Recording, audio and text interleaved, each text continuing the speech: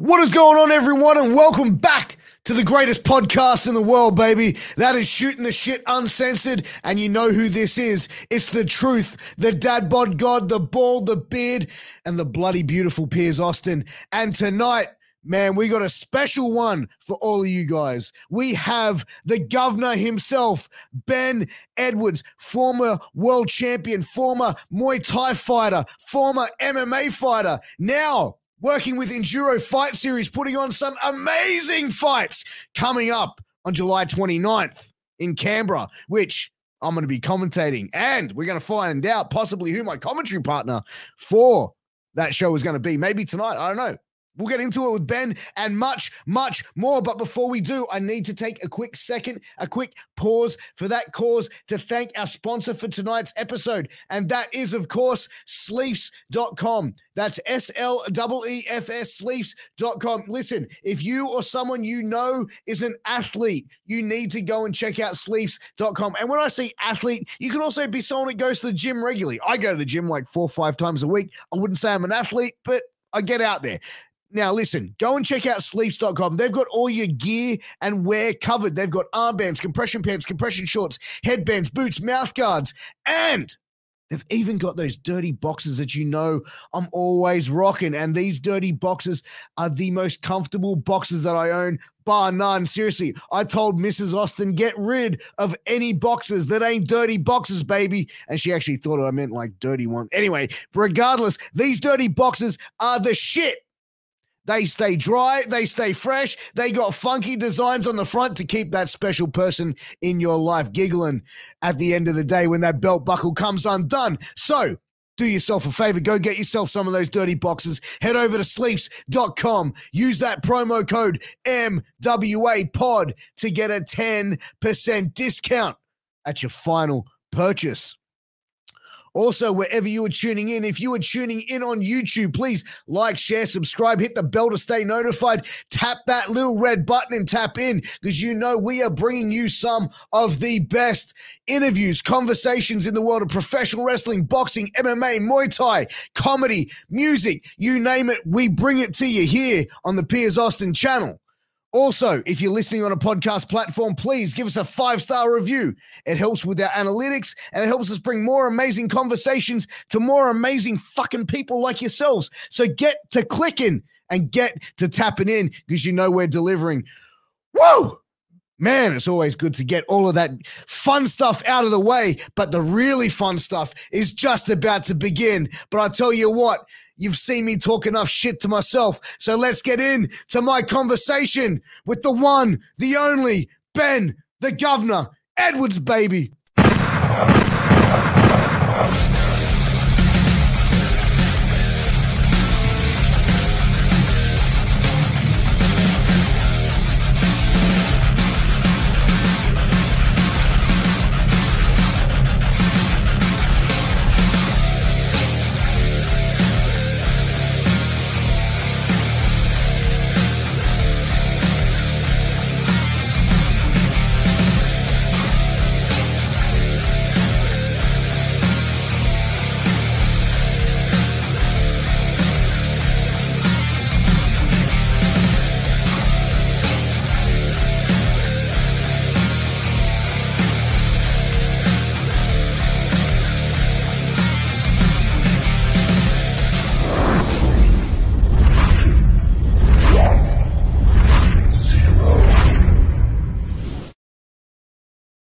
Hey guys, welcome back to Shooting the Shit Uncensored. I am here with one of my favorite people in the entire world, and I know I say that about everyone I have on this show, but this time I actually mean it.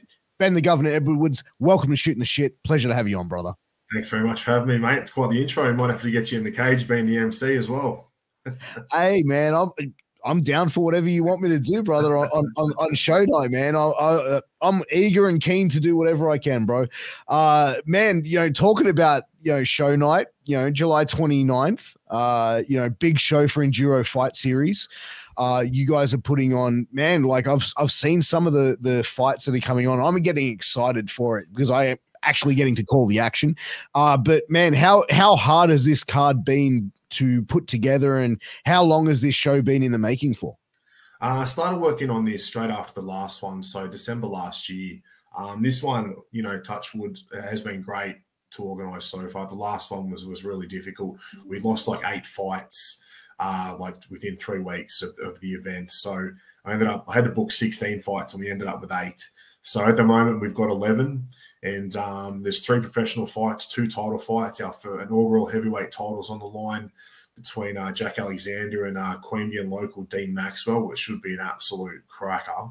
Jack Alexander's debut, like on an Endouro 2, was just awesome. You know, round 1 stoppage over a super tough DJ Tamapau.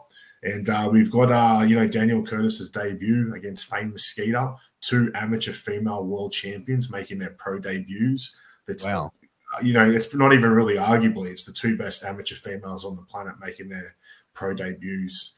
So it's the card stacked from top to bottom. It's going to be awesome, mate. So this will be our 4th show. The first 3 sold out. This one's going to as well. So it's really looking good. And, you know, so the amateur fights that you're looking to have on this show as well, like what are the sort of competitors like that you're putting on this show from that amateur thing? Because from Enduro is like, this is like top notch, you know, from production, fight card, everything put into it. So I'm assuming these amateurs are like the ones that are on the cusp of going pro, like you mentioned about the 2 ladies. Yeah, right? we've got all of the above, mate. We've got amateurs that have only had 1 or 2 fights. We've got a few guys making their debuts, and we've got a few pretty seasoned amateurs that are on the verge of turning pro and looking at doing big things on the world scene. But the best thing about this has been, it's, you know, the whole premise of like us running Enduro was to give, you know, Canberra fighters a platform to perform at home. And of the 22 fighters we've got on this card, only 3 of them are local, and we've still managed to sell out. So usually we wanted to do like half the card ACT and Queanbeyan versus, you know, New South Wales and Victoria. But it's the busiest time of year to run a fight show. So it's been really difficult locking in ACT fighters. We don't have the deepest talent pool given the size of our state naturally. So it's just been, you know, I've got to give a big shout out to MMA FFT, Mixed Martial Arts Family Fight Team, headed up by Renato Subotic. He's got, I think he's got 4 fighters on, and then there's Rival Gym, headed up by Shane Parker. He's got like 5 fighters on the card. So those 2 gyms have just contributed so much to the show. And Shane, like, this is the second time he's put fighters on our show. And I think it's going to be the first time he's actually going to come and corner his fighters. But he's got guys on there that are giving up a lot of experience, and they're like, mate, we'll jump in and have a crack. So it's what it used to be when I first started. Like, I had 10 fights in my first 8 months. There was no, oh, you know, you can't fight that guy who's too experienced. There was none of that. It was just jump in, have a crack, and see how you go. And your stock is as good as your last fight. It doesn't matter if you lost 2 or 3 fights out of 10 fights. If you go in and you have a crack and you're losing close decisions against good fighters, your stock isn't damaged at all. And it's been great sort of reliving that attitude a bit, because there's a lot of gyms out there that are really protective of their fighters' records, even as amateurs. I get it as a pro, you want to be selective with who of course. you fight. But with the amateurs, you just got to get the experience and get in the cage, get the cage time in. And, you know, between those 2 gyms, it's been awesome. You know, they've really helped out a lot putting this card together. I suppose, like, you know, that's probably the one big difference, like when you look at, say, boxing, for example, as opposed to like MMA and Muay Thai, where I think fight cards take probably a lot longer to get together because of, do you think like it's because there are certain gyms that are trying to protect, and I'm not saying let's name anyone's names, but trying to protect fighters' records and stuff like that? Boxing especially, like, everyone's notorious, like, you know, they're trying to get a fighter to a world title. Everyone's like 20-0, 25-0, and out of those 20 fights, they've probably had like 3 or 4 difficult fights, and there's a lot of journeyman in between there, you know, and that's really been done a disservice to boxing. Where you look at MMA, it's the best guys fighting the best guys all the time, and you get guys that, you know, like they may not win all the time, but they're crowd favorites. They're making money. They're putting bums on seats. They're entertaining. You know, everyone wants to see him fight, you know. And Pacquiao and Mayweather's is a great example. That fight happened 6 years too late.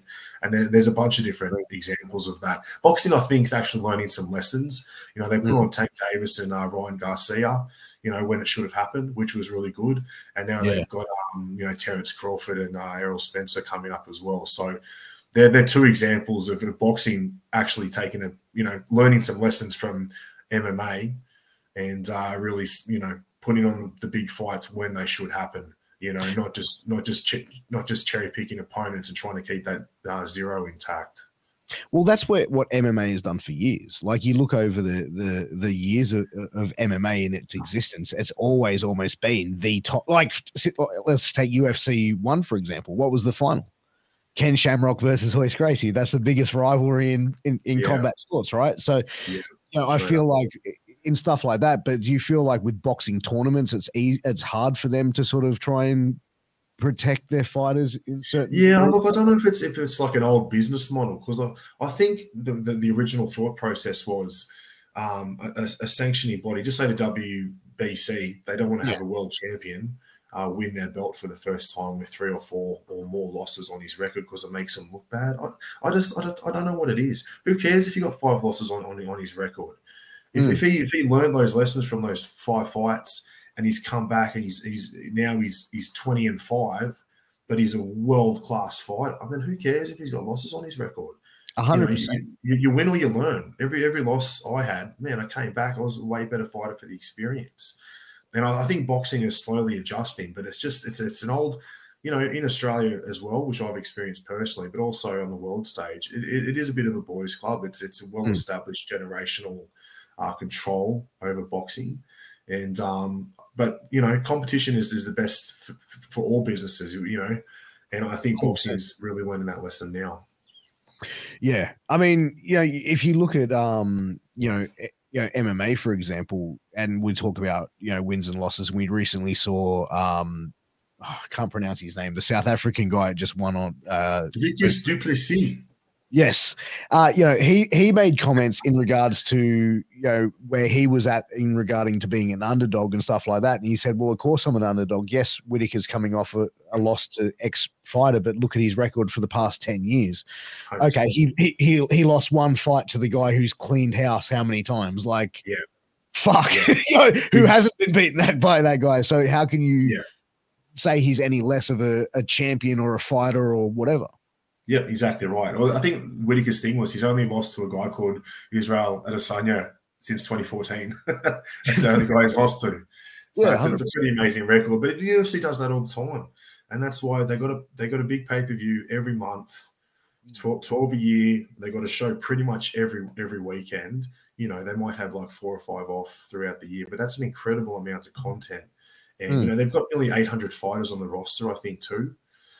So it's just boxing's really, they've got to start catching up. Like, obviously the paydays at the high end of boxing are just incredible, but you got to understand the UFC, what's 30 years old now.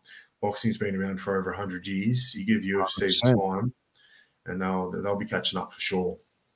But do you think boxing would be more beneficial if they went for more of like the UFC sort of route, whereas like instead of like the governing bodies like the WBC, the IBA, the IBOs and all that became organizations and then started putting fighters down on contracts? But I suppose then you're going to miss out if you've got all these governing bodies now promotions.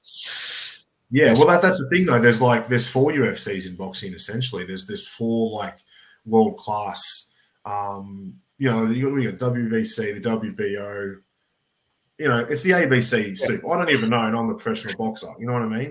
In the UFC, it's the UFC. If you're the UFC champ, you're the best guy in the world. There's no doubt about it. But they're never going to relinquish that power and the money that they're making.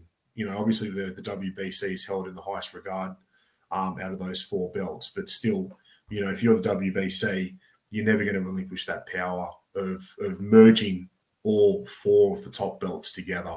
I just can't see it ever happening. It's just people are not going to want to let go of something that is such a huge breadwinner for them. Which is great for MMA, because MMA is just going to keep doing what it's doing. I think boxing, as you said earlier, with now sort of getting the fights when you want to see them as opposed to 6 years or 8 years too late. Maybe that is the younger generation of boxing promoters and mindset coming in saying like, holy shit, like we got to pull our finger out here because MMA is slowly taking over and, other stuff is starting to appear, like BKFC is now like, booming in the world of content and stuff. And they're making money in that too. I think Luke Rockhold got like, it was announced he made, and this could be, bullshit. But Yeah, of course. you got a couple hundred, like $700,000 for that fight against Mike Perry too. You know, I read that on the Underground, so a 12-year-old kid could have posted it, but it seemed legit. Yeah, man. Look, I don't know what these guys would be earning, to be honest, but like I'd hope for like the bare knuckle thing, which is kind of like, how is that proven now, like any different concussion wise to like an MMA glove or you know what I mean? Like I just hope that the damage isn't as significant. I hope the pay is more significant than what the damage is causing. If that makes sense. I'm going to put my bro science hat on now, and I'm going to say that I think the actual, you know, the damage to the skin and the cuts and all that are obviously horrific. Everyone looks like they've been run over by a lawnmower after like, you know, a tightly contested fight. But, you know, if I'm fighting someone bare knuckle, I'm not going to be hitting as hard because I'm going to be worried about breaking my hand. 100%. So I don't know. I think I'm just going to be trying to land more shorter, sharper shots and just try and, you know, potentially get ahead on points. Because if I'm throwing bombs, I'll break my hand 100%. So my bro science hat would say, I don't know if the brain damage is going to be as bad. I just think the structural damage and the optics of having someone's face just looking like mush is way worse and less palatable to the general public, which I don't think bare knuckles ever going to get there. You know, the UFC still considered. You know, look at Volkanovski. He's the pound for pound #1. He's such a great ambassador for the sport. He's the king of arguably the most challenging division, and gave, you know, Makhachev arguably beat him. You know, if anyone else is the pound for pound #1, it's him. And the Australian media gives him barely any love. Like Fox Sports do a little bit, but you know, he's such a great ambassador for the sport. But they still. It's like it's the 90s and it's just human cockfighting and all that stuff. They're so behind on everything. So bare knuckles got no chance of becoming mainstream, especially anytime soon, especially in Australia. But no, well they can't. They can only hold bare knuckle fights, I think, in Melbourne. I was told. That doesn't surprise me. Yeah, like Mexico seems like the most down place for any combat ever. Like, it's where ridiculous. Is that? Melbourne. Oh, Victoria. Yeah, right. Victoria. Yeah, that's where kickboxing really started. You know, in Australia with, you know, Longanides and all that sort of thing. So I think it's right that it starts down there. Yeah.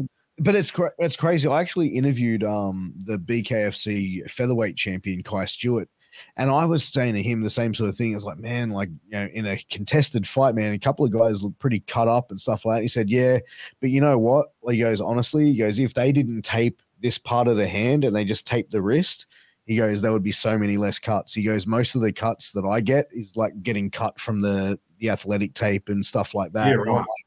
And I was like, really though? Like, because I'd imagine that would be like wet down a fair bit. Like, yeah, I've never put on anything close to those kind of wraps. I'd be terrible at bare knuckle. My hands are, I've got a bad. I'm really jealous. Like, you look at the shape of my hand, my index finger protrudes. It'd be terrible. I'm getting arthritis for sure. And but you see guys where their hands are just like dead flat. You know, I think for them, the bare knuckle's perfect for them. And I think Mike Perry's like, he's that guy. Like, not the best boxer, not the best MMA guy, but bare knuckle, and he's just flat fist. Yeah, it's just perfect for him. So it's good. It's good that there's guys out there like that are super tough guys, awesome fighters. But maybe that rule set really suits them a lot better, because it certainly wouldn't suit me if I wanted to go the bare knuckle route. I'd be out for a year afterwards, healing my hands up for sure. Yeah, because I would have thought the same thing. I was like, man, how many times did you break your hands in a year? Like, before your hands just become like glass. You know what I mean? Like, that's the way I was looking at it. I think because I'm 41 years of age now, I probably look at things a little bit differently than I did when I was like young and stupid and probably running around punching brick walls. You know. Well, you know, like, when I was fighting, when I started getting worried about getting injured, that's when I retired. I didn't care. I was all in 100%. I did plenty of research on CTE, pugilistic dementia, you know, all of the above, and I was all in. I didn't care. I was in. But when you start getting worried about getting injured and you're worried about hurting your hands, you're worried about arthritis, and you're thinking about 5 years down the track, you got to get out of there, man. Because sooner or later you're going to run into a kid who's, you know, 20 years old, 25, lives for it, and is willing to sacrifice his body to and wants to prove a point. And to, you know, get a name off your name, bro. You know what I mean? Like, yeah, 100%. And that's how the fight game is. You see, like for years, you know, like some fighters just go, yeah, I want that guy. And it's like, but was that after, like, did you have children around that time? Like, was there something that happened that was a changing aspect for you? Mate, it was weird, man. I used to work at a high school. I'm still a youth worker today, but I just had one kid ask me after my last fight in which was the 8th of August 2019 for the PFL in Atlantic City. Just had a kid ask me when my next fight was, and I just said, oh, you know, I don't know. I'm having a bit of a break, and I'll let you know. And then I just went home and thought just popped in my head, like, yeah, I don't need to do this anymore. I'm good. I've got a job that I enjoy. There's room to grow with that job. I can, you know, potentially start my own business, which is what I have done. And I didn't need to do it anymore. But for the previous 15 years, that thought never entered my head once. And so I just sat on it for 2 weeks, and made the call and retired, and I haven't looked back since. I've thought about it for a few seconds here and there, and then I was like, nah, no way.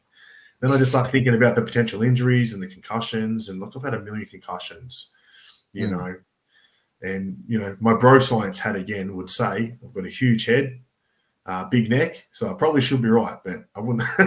We'll see how we go. Yeah, but you know what as well, like I feel, you know, if you get to that point as well and you don't have to train like 7 days a week, and, you know, you don't have to starve yourself to, I'm not sure if you had to sort of cut weight down from heavy to heavyweight, but like, I mean, all that sort of stuff that goes into it, it's, and I've said this before, like, I really feel like the life of a fighter is a very selfish life to a lot of people. It's like, exactly, because it's like you're getting in there. You can't go into a fight unprepared. You go into a fight unprepared, you might as well just get down on a knee and just take the 10. You know what I mean? Like, and it can be a life-changing thing. That's why I can't get into other sports, because there's no consequences. You let a goal in, a guy scored a point. Who cares, man? It's in fighting. If I knock somebody out, I can change that person's life.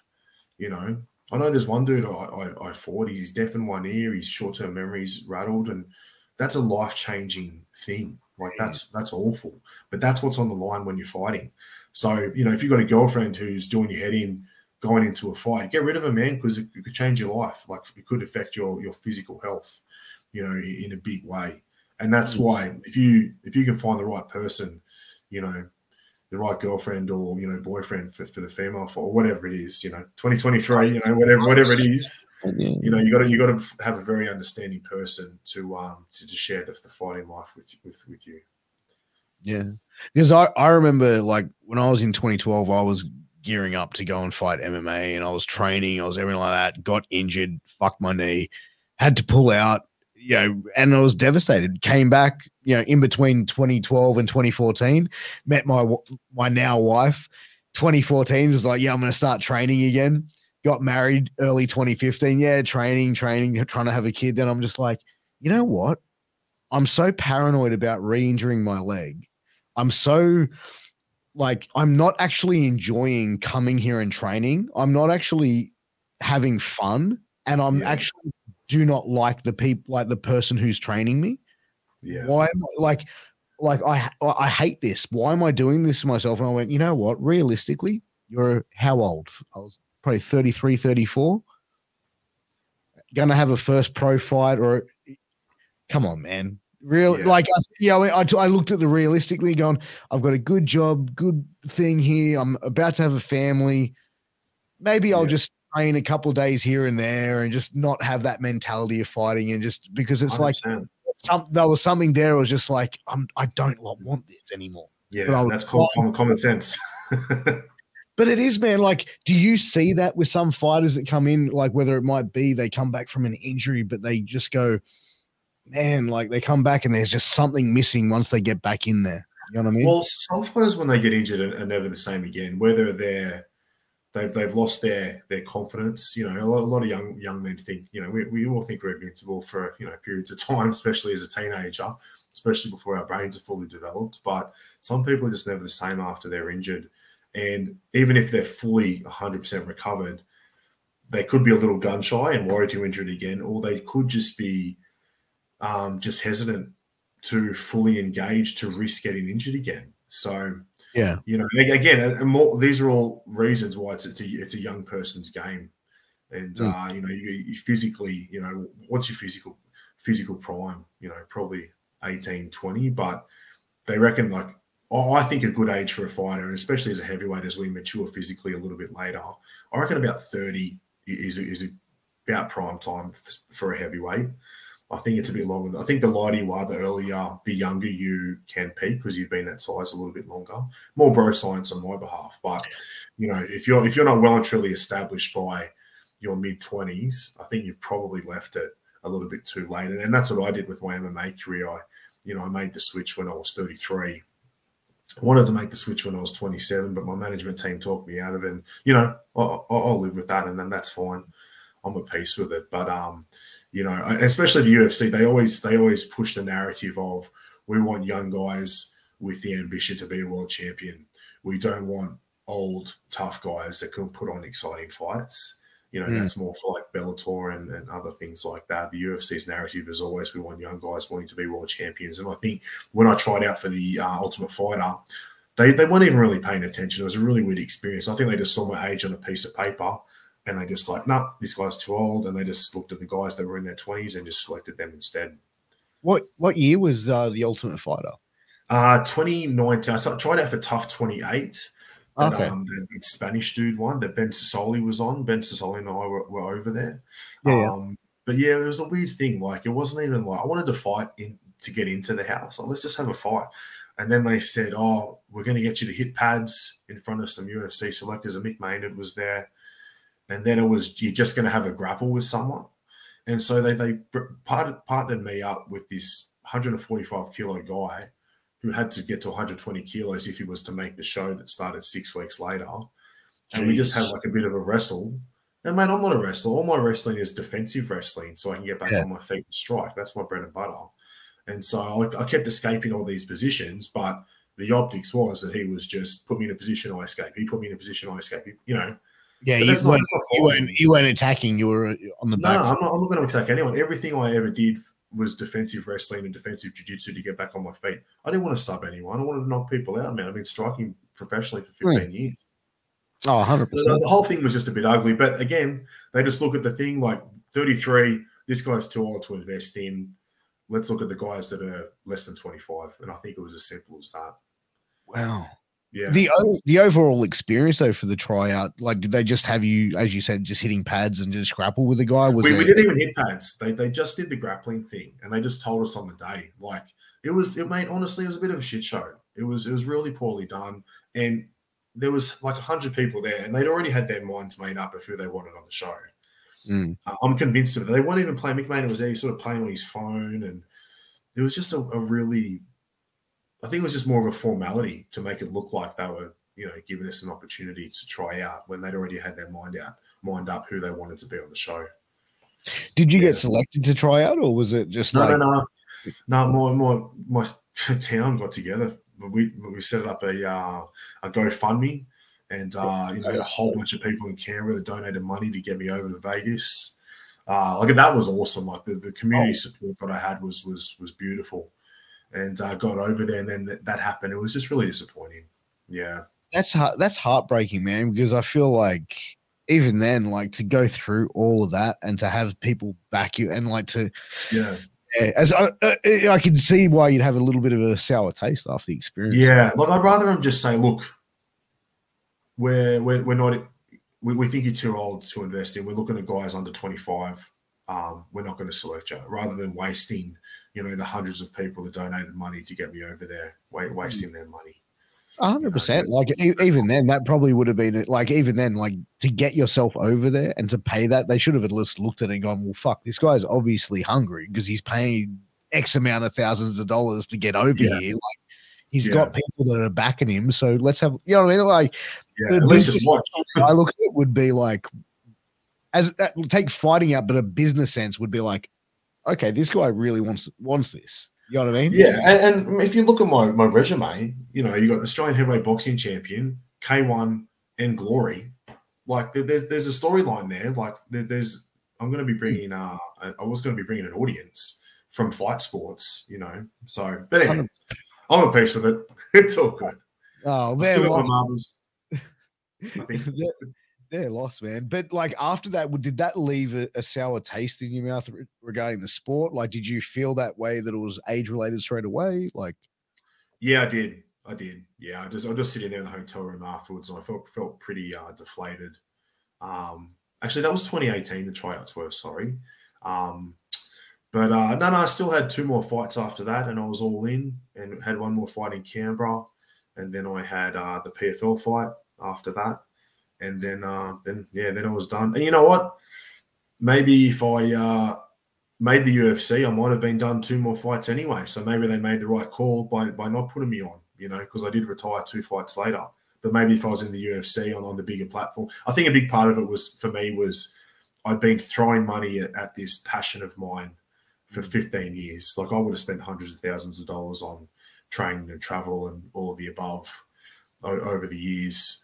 And I just thought I couldn't. It just wasn't a logical decision to make anymore. Like I've got to stop throwing money at this. I have another source of income. I have a job that I love, and I have, a job that's very rewarding, and I get a lot of the same positive feedback, things that I used to get from fighting. So it actually worked out well. But it would have been interesting to see. I think if I would have made the UFC, I'd probably still be going. Oh, for sure, man, for sure. How did you originally first get into combat sports? So like Muay Thai and fighting, like what was it? Yeah, I used to hang out at the martial arts shop all the time. And I bought UFC 8, David versus Goliath, where Don Fry won the tournament. Yeah. And I couldn't believe what I was watching. It was 1998 when I watched it. So I was 14, loved it. But I was playing rep footy for the Junior Raiders at the time, and footy was my life for like 15 years.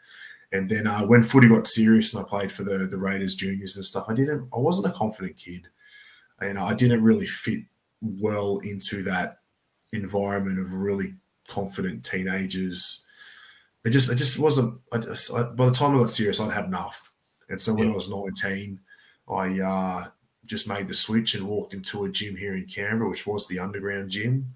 Now it's one of the many club lines, and just started kickboxing because there wasn't any MMA in Canberra. There was like a jiu-jitsu school or something, but there was like no wrestling. It was all separate. So I just started kickboxing, and then I discovered K1. I'm like, this is awesome. This suits me to a T. Let's do that. And then the K1 Oceania was doing pretty well back then. Mark Hunt, Ray Surfo were doing big things. And started with K1 and started flirting with boxing as well, and made my debut with Hopper, and got that win and got a lot of notoriety out of that. And yeah. So Hopper was your debut, right? Hopper was my professional boxing debut. My boxing debut, yeah. We sort of stitched him up though. We so I had a fight with this dude called Eric Nusso. He's a good mate of mine. So my weight, I only ever trained when I had a fight coming up. So my weight fluctuated my whole career.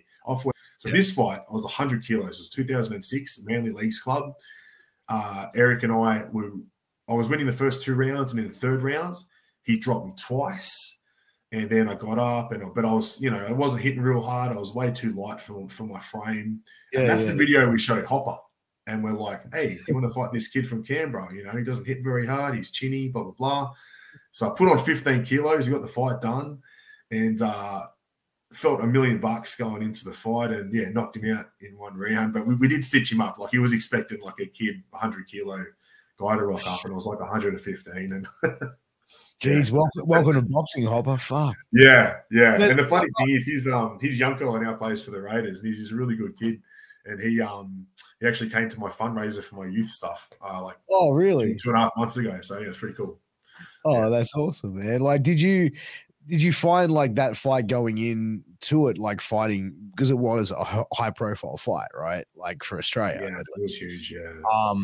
Did you feel like people were expecting you to go in there and lose? Like, was that the expectation? You kind of felt like you were going in there as a tin can for Hopper, or did you? No, I thought the Canberra crowd was like, you wait, Benny's going to chin this dude. And yeah, I Yeah, thought right. all the Canberra people sort of were in on the secret, all the people that had seen me fight previously. But, Hopper's only experience with watching me fight was that one fight when I was, skinny fat instead of muscly fat. So he's sitting there like kicking back, knocking down some beers, going, "Oh mate, I'll get in there and take care of this kid." Yeah. When he actually saw you like for the first time, was he like, "Oh fuck"? Did he see that?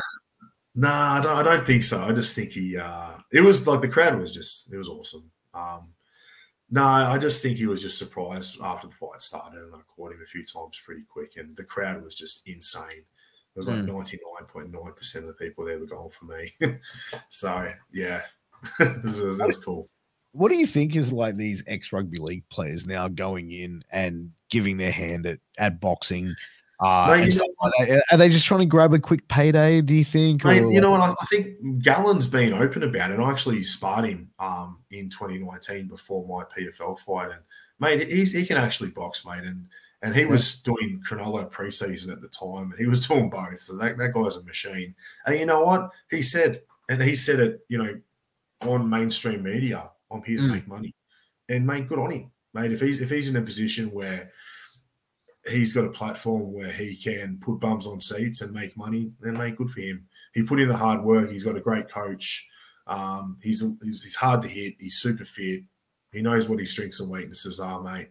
And if you're in a position to do that and make money, then good for you. I'm not one of these people that hates on it or whatever. No. Like, obviously, there's some guys that are better than others. Like, Sonny Bill could box, but I don't like how he cherry picked. I don't like how he cherry picked. He thought Mark Hunt was an old man. I'm happy Mark Hunt knocked him out because I hate that cherry picking fighting once every couple of years thing.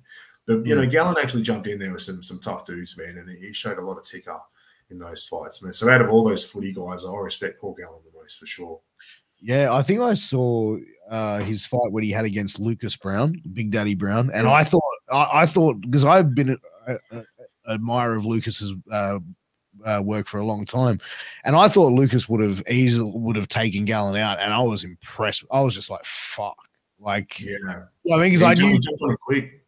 Because I knew Brown wasn't going to be an easy fight, but I was like, shit. Yeah, he jumped on him quick, man. And Lucas is I've sparred Lucas a few times over the years, and he is one of the biggest punch. And to his credit, he always was great to spar with. We never tried to kill me. It was really controlled sparring, but you can just tell when someone has a huge shot, and he is a monster puncher. So for Gallen even to accept that fight, let alone jump in there and jump on him quickly, get him out of there, it was very, very impressive. Yeah, it was awesome. Yeah, I definitely think that as well, man. But yeah, because I saw some comments from certain people in the boxing world that were like, "Oh, these rugby league players coming in." But again, like, man, if people are going to pay to see someone fight, like, and these guys want to fight each other, man, who cares? Like, yeah, good for you. Try and get on that card if you have a problem with it. You know what I mean? 100%. Like, a lot of them have jumped in there, and they can't throw a punch to save their life. But if they're making money, mate, good for you. Yeah, 100%. I don't have any problems with it. I think the only thing that you'd probably would question is like if you're getting someone in there who's like an absolute killer getting in there against like Steve Urkel. Like, I mean, yeah, okay, I don't really want to see someone get maimed, but if you're going to see a competitive fight, let's do it. You know what I mean? Yeah. As long as it's evenly matched, or the rugby league guys are fighting, challenging fights, I'm all about it. I don't even believe in like some of the what do they call it, the charity fight nights and stuff. I don't believe in putting people in the ring or the cage that shouldn't be there. Like, even I don't want to shit on any organizations or anything, but their whole business model is putting people in there as like a part of a weight loss journey, and then you fight at the end of it, sort of thing. And I'm all about implementing healthy lifestyle habits into your life, but you can, even if you got two people in there that don't know what they're doing, you're still taking damage to your brain, And I think one guy tragically actually passed away in New South Wales. I think it was about 8 or 9 years ago, I believe. And it was just a full charity, boxing night, but he wasn't a boxer, and tragedies like that happened, and obviously the government implemented a ton of safety precautions after that, which all fight shows have to adhere to now. But I just don't believe in it in its essence. But with rugby league guys, you got professional athletes jumping in there. 100%. As long as they're evenly matched, they're fit, they're strong, they're tough. That's a bit different to putting a businessman in who's lost 40 kilos, who's 45 years old, jumping in the ring or the cage to get punched in the head for charity. Yeah, I mean, plus these guys are coming from a combat sport background. You know what I mean? Like they're coming from like taking heavy hits and doing this on a daily basis at training and game day and whatever. And I agree. Like, you know, to go into the corporate fighter thing, I've always had that same thing. It's like, okay, why would I actually want to go and watch these people fight? Yeah. You know what I mean? Because let's face it, we're not going to see like a technical masterclass. Like the people who are going to see it are just your family and friends. And that's cool if that's what you want to do. But I don't know. Combat like boxing, Muay Thai, MMA, it's not a game. It's not something you play. You know what I mean? Like it's a fight for your life. And I think if you speak to any ex-fighter, they're going to have a similar sentiment. Yeah, we don't, well, some fighters do, but it's not a game that you play for points. You're trying to knock the person out. You're trying to incapacitate the person. You know, it's not a tickling contest, as Ricky Hatton used to say. I love Ricky Hatton. He has some of the best calls. But you know, but even then, like I remember having a conversation with a fighter, and he actually said when he retired, it was like knowing the time to walk away. It was like I just looked at the top who the top UFC champion was, and this is a guy who was in the UFC, and he just went, I couldn't beat him. He goes, I know I'm not on his level. He goes, now it's time for me to walk away. He goes, if I can't go in there and confidently beat the champion, I shouldn't be here. And he goes, that was it. And I walked away. I was like, I'm done. Yeah, that's great. And that's strength of character too. A lot of people, and even for me, I never really thought I was the best guy in the world, but my thing was, man, I'll fight anyone, and I proved that, you know, with Overeem and Rico Verhoeven and all that sort of thing. But it was time for me to walk away when I was worried about getting injured. Yeah, and it's good that if someone can find the reason to walk away at the right time, I think that's a beautiful thing. Whether it's you don't think you can compete at the top level, or you're worried about getting injured, or you have other priorities in your life, if you can walk away at the right time and not hang on too long, I think I take my hat off to you, because that's you know, for a lot of people, it's a very difficult thing to do. 100%, man. You mentioned fighting Alistair Overeem.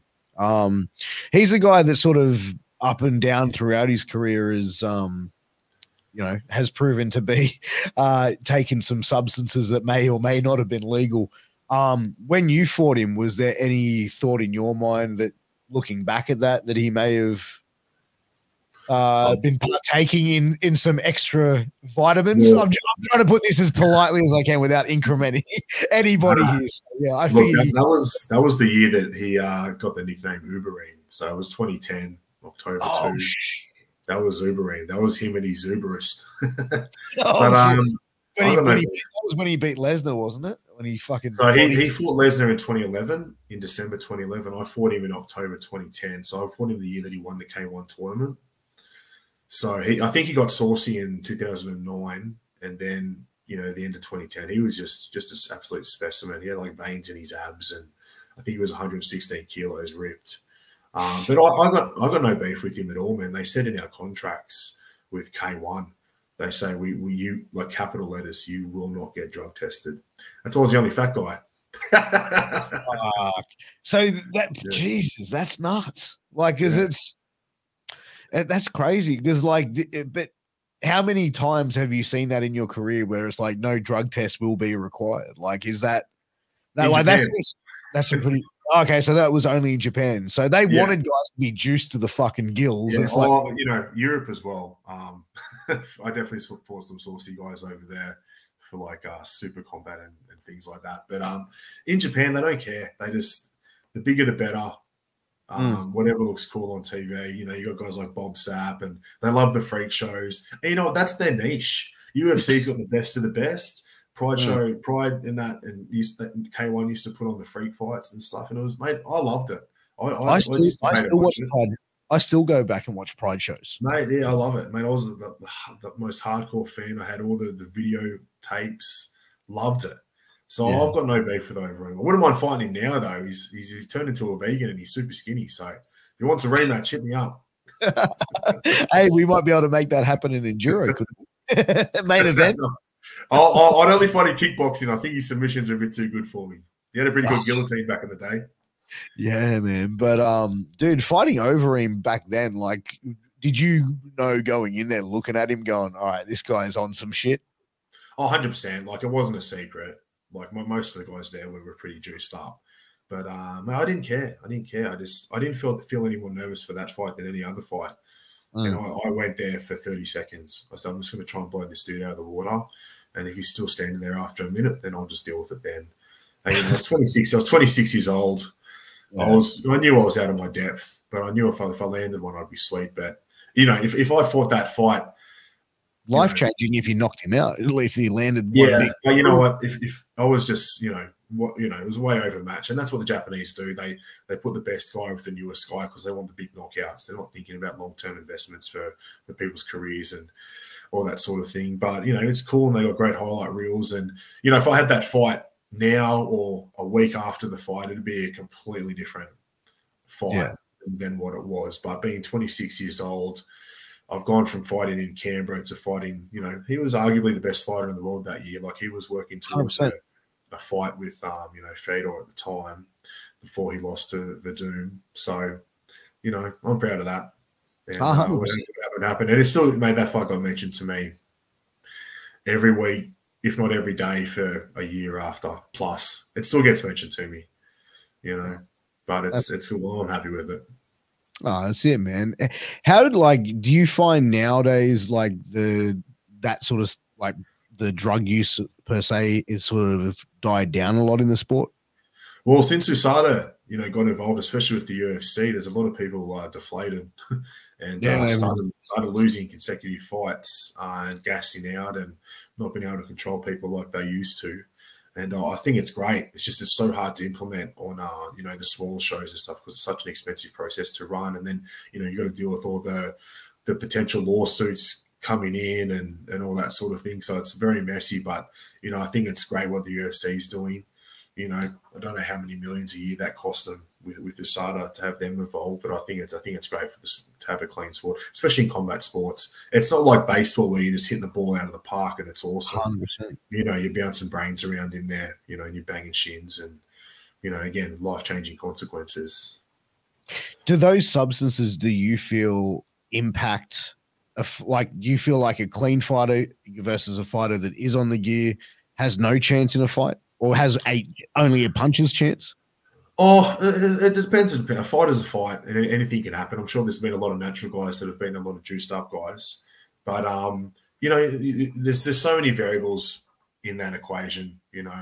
There could be a very good fighter who's knows he's not going to get drug tested, who's going to take steroids and be the best version of himself he can possibly be, or you can have the insecure guy who just wants to have the big muscles to intimidate his opponent, who's going to crack under pressure anyway, who's a front runner. So it just depends on each individual person. And I'm sure, I know there's been a lot of natural guys that have been a lot of juiced up guys, but if it wasn't even playing field and everyone was juiced up, that'd be a sight to behold.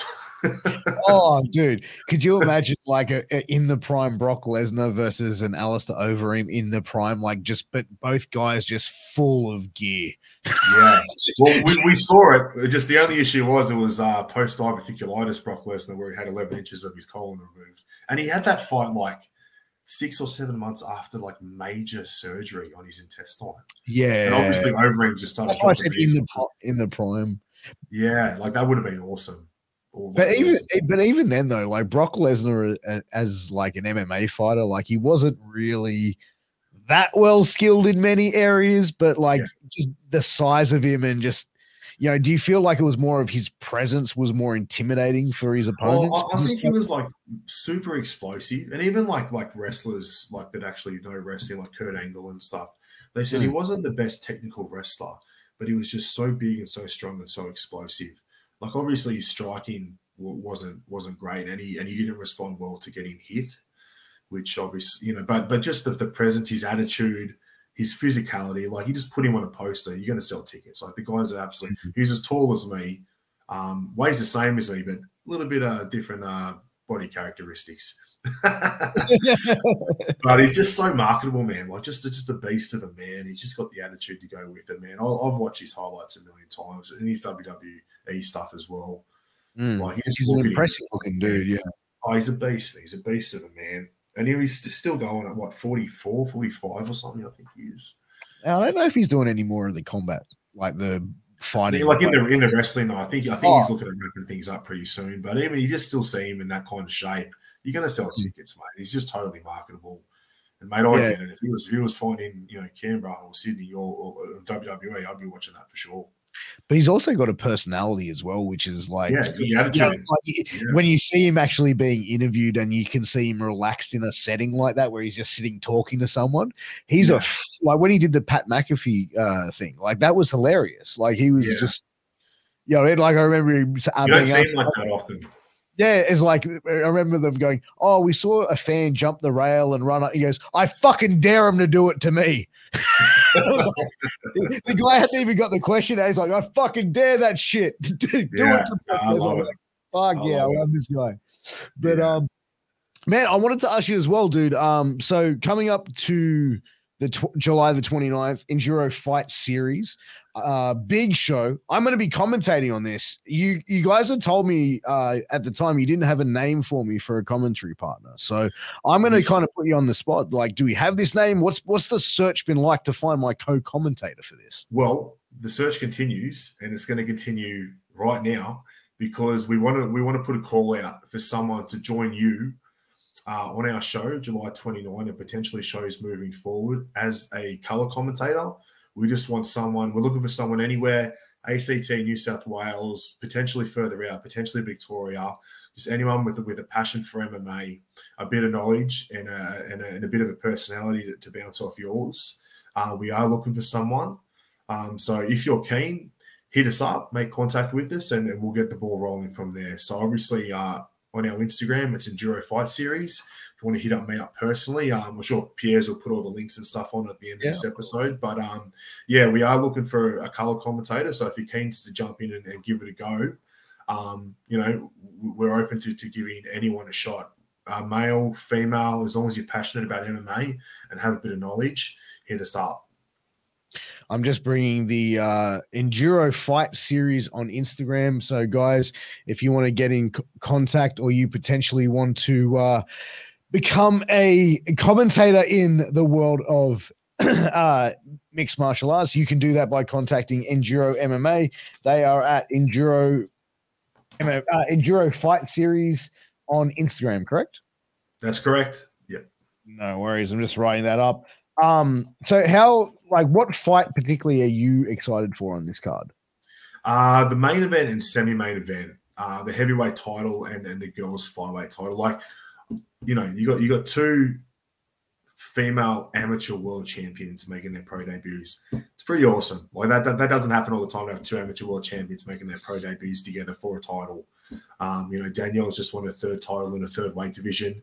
And I know that Fame Mosquito, she looks like an absolute beast with her training videos on social media. I see she's jacked. She's fully committed.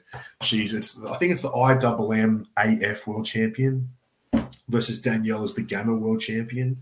So there's that. And also the heavyweight title, as I touched on earlier, you got Jack Alexander, whose nickname's, the Panther, which is that because the guy's a freak. I think he's like 6'3", maybe 6'4", slightly taller than me. He's jacked and he's just very fluid in his movements. And he fought on our show, as I said, on Endouro 2, made a huge impact. And the crowd was super excited. And again, it's the sort of Brock Lesnar thing. Like, there's this big jack dude who knocks people out, and he's fighting Dean Maxwell, a former training partner of mine, who's he's so there's a bit of a stereotype here with people from Queanbeyan, and I used to live there, so I'm part of this, but they're a little bit out there sometimes. And he is a full Queanbeyan guy. He's a little bit nuts in the most beautiful way. And he's one of those guys that he can just show up on the night and he can perform. He's coming off. He had a really severe leg break injury a couple of years ago, and he's jumping straight back in. He doesn't care. He had hand surgery like 6 weeks ago. He's jumping in. He doesn't care. And I wouldn't. Anything could happen. This fight could be over in 10 seconds. Flip a coin. the bigger the guy, big guys, little gloves, anything can happen. Yeah, 100%. I can't wait. But again, the whole card, man. Like I know I've got my promoter hat on, but there's just so many guys that are they're young and they're hungry and they've had 1 or 2 fights with 1 or 2 KOs and they're just ready to get after it, man. And they're usually some of the best fights that we have as well. Yeah, I mean, without a question, without a doubt. And, you know, to me, honestly, I'm really looking excited for this heavyweight fight. I'm a big heavyweight fight fan, and expecting to see some pretty entertaining fights to make the trip down from Sydney to Canberra on the 29th. Also, just wanted to make another special mention. This is the Instagram for Endouro Fight Series. If you're seeing it on YouTube, it is Endouro Fight Series. We've got an O in there. Huh? I'm missing one. Endouro with an O. Yeah. There you go. ENDOURO. Because it's a play on me and my business partner's name. His surname's Duros. Right. Well, yeah. Man, don't I feel like an asshole now? But there we go. Hey, we ain't even going to edit that out, Ben. That's how. This is me, baby. This is me. Organic. Exactly. It's organic. It's Endouro Fight Series on Instagram. Go and check him out. Go contact there for tickets. Hey, and also if you want to be my color commentator on the night, you got a bit of a knowledge about the fight game, bit of experience. You hit these guys up, you could possibly be sitting next to me. Who knows? I'm excited, man. This is going to be a fun night. As we sort of start to wrap things up here, Ben, like for yourself here, you know, now, you know, you mentioned sort of stepping away from the fight game or retiring from being an in-ring competitor. How have you found being promoter compared to, you know, a competitor now being, you know, someone who's now putting on these shows? What was your sort of view on promotion and stuff like that prior to becoming a promoter?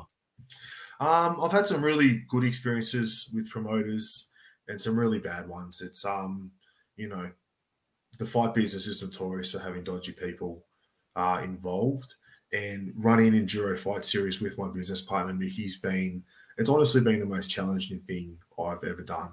It's been very difficult, very stressful, but, you know, having a guy like him next to me who's consummate businessman, he just knows. You know, we've been mates since 2006, so we've known each other a very long time. And, you know, this show does not happen without him. And he's just been a fantastic support person for me, you know, since I met him, but also, obviously, with Endouro. So I think we're getting the show's evolving. You know, now we've got you involved, and, you know, we'll see how we go moving forward. But we're looking at doing bigger and bigger things. But the biggest thing we wanted to do with Endouro is, you know, some of the best nights of my life were fighting at home, you know, in little old Canberra. You know, you get a lot of big events here, so it's very, very cool to be able to give local fighters an opportunity to do that. But we also wanted to have all the fighters walk away and saying, yeah, those guys were good, they were legit, they were honest, they were transparent, and there's no. That's my biggest thing with this is I want all the fighters walking away going, those guys are legit, they're not dodgy at all, they're very transparent, they're upfront, they're honest, and you know that's the reputation we have, and that's the reputation we're going to have moving forward. Yeah. And as you said, I think it's promoter. In general, everyone's heard the sort of horror stories from promoters from all different forms of the entertainment and combat world, you know what I mean? So I think people have always got that thing. But, you know, from me, when I first met you, you seemed like a guy who was very honest, very genuine. When I was approached to work with Endouro, you know, combatants who I do a lot of work with were just singing high praises to you and Mick as well, just saying, man, like you could not go and work for nicer people, man, was basically what I was told. So not to blow smoke, but that's honestly what I was told. So yeah, that's nice. That was probably from Ben Reed at Pretty Boy Promotions. I got to give him some love too, because he's the one who hooked us up. Hey, man, what a fight night that was, bro. That was, but you know what? You mentioned the Canberra crowd, and that was my first time down for a Canberra show in any sort of combat or entertainment or anything. My first time in Canberra for an event, and I was blown away by that crowd, man. Like that was just, they were hot for every fight. It would just seem they were on fire, and it's just G'd me more and more up for Endouro. Yeah, mate, we're very, very passionate. And we love our sport down here. And, you know, there's not too many there's no big concerts or anything going on here. There's, so when there's a big fight night on, we're keen as mustard to get to it and to support their local fighters. Oh, that's it, man. So, hey, everyone, make sure you go and get your tickets for July 29th because it's going to be a banger down in Canberra. But, where can everyone find you on social media and also on with Endouro as well? Do you guys have any other social media platforms that we can find? So I'm at Ben the Gov. It's BENTHEGUV. We've spelt it in the British way as the original Guv'nor went by. Just hit me up on there at Ben the Gov on Instagram. Yeah. There you go, guys. Series, everything. All you need is through there on Facebook and stuff as well. But that's all linked to the Instagram. So we'll just go through that. We've also got the YouTube Endouro Fight Series page as well. If you want to give us a follow on there, we upload all of the fights. We've got a few awesome highlight reels. We've just done our first highlight reel for all of our finishes as a bit of a competition to win some prizes by HGG, the home gym guys, who've been a fantastic sponsor of us in the past and will continue to be moving forward. So, give us a follow, give us a like. Hey, head over there, click those buttons, guys. Make sure you check the description because we'll have all links in below, but also make sure you go and check out our sponsor, Sleefs.com. Use that promo code MWAPOD to get a 10% discount. Now, Ben, I end every podcast asking the same question. I'm going to ask you that question now. What is the one question I didn't ask you in this podcast that you wish that I did ask you? And if I had asked you said question, how would you have answered it? How did I transition from fighting? How did I transition out of retiring into normal life? Okay. And how would you have answered that? I sort of answered it anyway. I couldn't think of anything. But you know what? Like, I figure we answered that in there. Like, because you're like, I haven't looked back since. And I'm like, I just wanted to make you feel bad for a second. But then you're like, nah, you got it. I was sitting there going, oh, you motherfucker. Anyway. Hey, man, I'm going to have fun working with you, I can tell. But, guys, make sure you go and check out Endouro Fight Series. Check out Ben the Gov on Instagram as well. But until next time, this is Piers Austin, and I am with one of my favorite people in the entire world. And I know that I say that about everyone, but this time this person can actually beat the living shit out of me. So I actually mean it. Ben the Guv'nor, Edwards, thank you for being on. It's been great to see you and look forward to seeing you on the 29th. Really appreciate it, mate. Thank you. No problem. Take care. See you guys. Peace.